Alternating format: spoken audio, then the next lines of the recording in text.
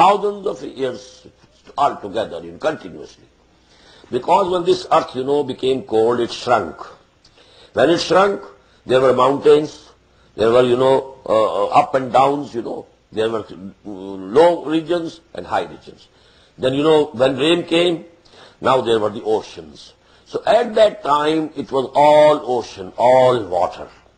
So actually, this world, for this world, the government of Allah subhanahu wa ta'ala, so to say, that of this universal government, it was on water. But I can't say that this is actually what is meant by these words here. But this is what, has come to my mind. وَكَانَ عَرْشُهُ عَلَى الْمَاءِ لِيَبْلُوَكُمْ أَيُّكُمْ أَحْسَنُ عَمَلًا. Then, life began, and then, humans and mankind were created. And what for created? لِيَبْلُوَكُمْ أَيُّكُمْ أَحْسَنُ عَمَلًا, so that he may try you and test you, which one of you is better in his deeds. This is the same ayah as we find in Surah Al-Mulk, خَلَقَ الْمَوْتَ وَالْحَيَاةَ لِيَبْلُوَكُمْ أَيُّكُمْ أَحْسَنُ عَمَلًا. He created life and death, and so that this worldly life becomes for you a period of testing. In the same way, لِيَبْلُوَكُمْ أَيُّكُمْ أَحْسَنُ عَمَلًا. And he has created you here in this world. This worldly life is meant to be a period of testing. قُلْزُمِ ہستی سے تو ابرا ہے مانند حباب, اس زیاں خانے میں تیرا امتحان ہے زندگی. This life is actually a period of testing and trial. وَلَئِنْ قُلْتَ إِنَّكُمْ مَبْعُوثُونَ مِنْ بَعْدِ الْمَوْتِ. And if you say you will be resurrected and raised after your death, لَيَقُولَنَّ الَّذِينَ كَفَرُوا إِنْ هَذَا إِلَّا سِحْرٌ مُبِينٌ. These unbelievers will surely say, and it is nothing but a magic or a sorcery. وَإِلَنْ أَخَّرْنَا عَنْهُمُ الْعَذَابَ إِلَىٰ أُمَّةٍ مَّعْدُودَةٍ. And if we postpone and delay for them the chastisement for a time which is already fixed, مَعْدُودَةٍ, it is already fixed, لَيَقُولُنَّ مَا يَحْبِسُهُ. They will surely say, what is preventing it to come? They were making haste. Why don't you bring that chastisement? We have been hearing, from you for 10 long years that azab will come and chastisement and torment will come. But what is holding it back? مَا يَحْبِسُهُ. أَلَا يَوْمَ تَيَاتِهِمْ لَيْسَ مَصْرُوفًا عَنْهُمْ. Behold, when it will come to them, it will not be able to be turned away from them. وَحَاقَ بِهِمْ مَا كَانُوا بِهِ يَسْتَهْزِئُونَ.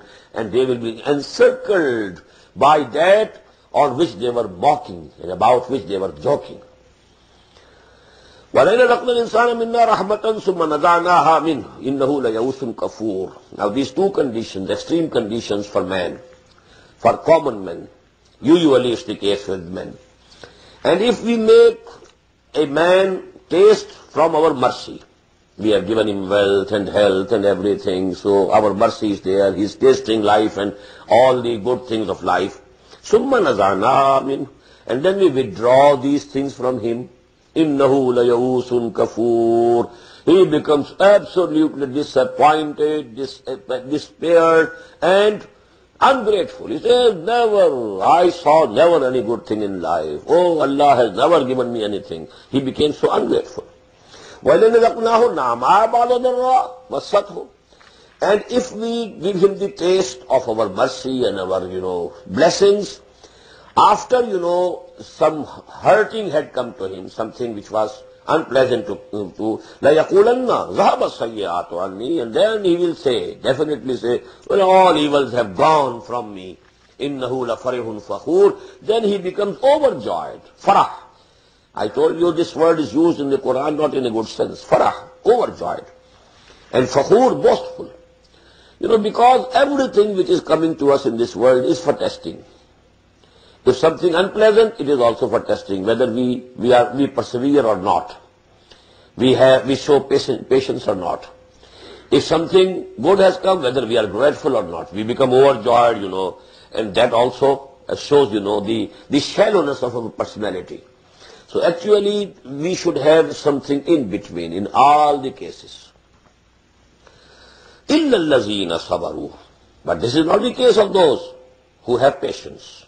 إِلَّا الَّذِينَ صَبَرُوا وَعَمِلُوا الصَّالِحَاتِ.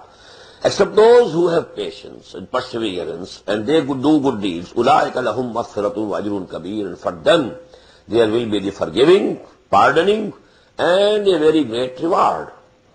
فَلَعَلَّكَ تَارِكٌ بَعْضَ مَا يُوحَىٰ إِلَيْكَ وَضَائِقٌ بِهِ صَدْرُكَ أَن يَقُولُوا لَوْلَا أُنزِلَ عَلَيْهِ كَنزٌ أَوْ جَاءَ مَعَهُ مَلَكٌ. So perhaps or perchance you, O Muhammad sallallahu alayhi wa sallam, are going to leave some of what has been sent down to you, revealed to you.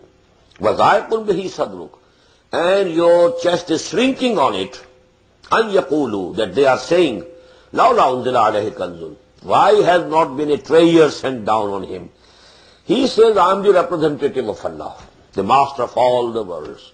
Wouldn't he give him a treasure? Wealth. We saw him all the life toiling. In his childhood, even his, early adolescence, he was working as a laborer. Then he was working as a merchant. And he claims to be the representative of Allah, the ambassador of Allah on earth. So how come? Wouldn't Allah give him the wealth and riches?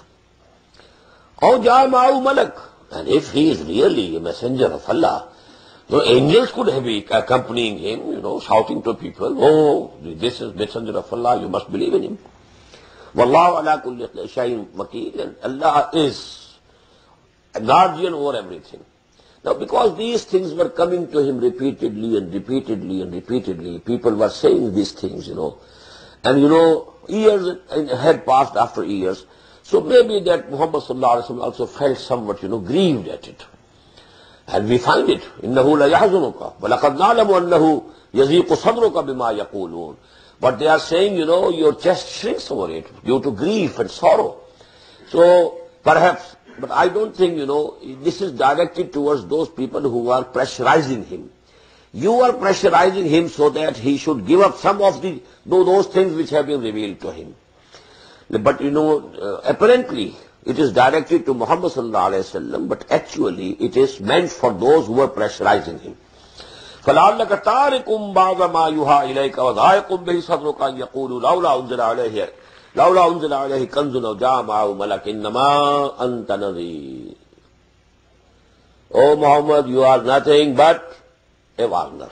وَاللَّهُ عَلَىٰ كُلِّ شَيْءٍ وَكِيلٌ, and it's Allah who is the guardian over everything. أَمْ يَقُولُونَ افْتَرَاهُ, are they saying that he has composed it, he has forged it, he has, concocted all this? قُلْ فَاتُوا بِعَشْرِ صُوَرٍ مِثْلِهِ. This is the intrinsic proof and evidence that this surah was revealed before Surah Yunus. Because, this argument, it started from the whole of Qur'an. We find in Surah Bani Israel, قُلْ لَيْنِ اجْتَمَعَتِ الْإِنسُ وَالْجِنُّ عَلَىٰ يَأْتُوا بِمِثْلِ هَٰذَا الْقُرْآنِ لَا يَأْتُونَ بِمِثْلِهِ وَلَوْ كَانَ بَعْضُهُمْ لِبَعْضٍ ظَهِيرًا. Tell them, if all humans, all jinns could join together